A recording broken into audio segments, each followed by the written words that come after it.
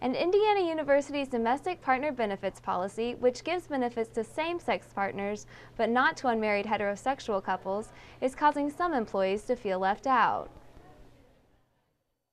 The IU Domestic Partner Benefits Policy was created in 2001 in an effort to support the school's diverse community.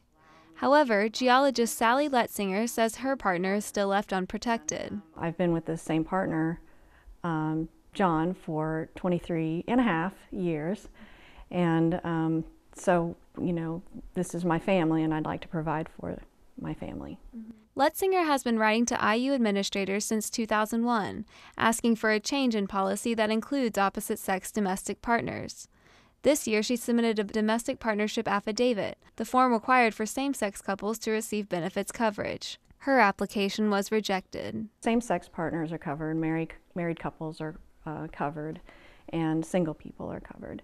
And so the only group that's not protected or can provide for their own families are opposite-sex partners. University spokesman Mark Land says the policy currently covers about 160 same-sex partners of IU employees, but says he's uncertain about the potential for the policy to expand to opposite-sex partners. We've made the decision for now that, you know, that our policy does allow us to serve a group, you know, that really, you know, a demonstrated need out there, you know, but beyond that, you know, I don't think there's been a lot of discussion about, you know, what comes next. Letzinger is still waiting to hear back about her most recent appeal.